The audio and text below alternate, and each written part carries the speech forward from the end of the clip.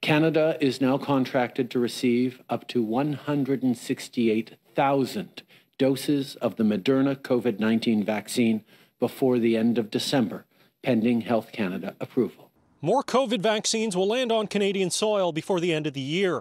Federal officials announcing that Moderna's vaccine delivery schedule is being moved up, providing remote and northern communities with a vaccination option that doesn't require the same deep cold storage that the Pfizer vaccine needs. We have to remember that we weren't expecting to get December doses, that we've been aggressively negotiating with suppliers for early doses of these vaccines over the last number of weeks and months.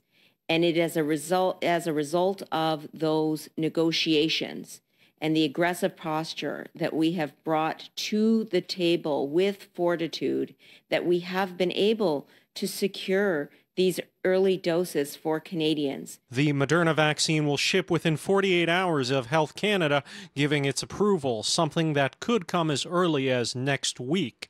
America's FDA will look at giving Moderna's vaccine emergency authorization on Thursday, with an FDA advisory board confirming the vaccine's 94.5% effectiveness and saying there are no specific safety concerns.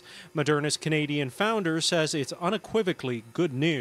94% effective at preventing you from getting the disease at all. It's 100% effective at making sure you don't get severe disease. And so far, it's 100% effective at, saving lives.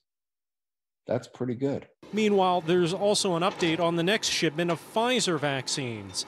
30,000 doses arrived in Canada on Sunday, raising questions about how Canada could hit the promised 249,000 dose figure quoted last week. But Justin Trudeau confirmed the next Pfizer shipment will be over 6 times larger, with more vaccine sites to match. Next week, we will receive about 200,000 of our total early doses from Pfizer.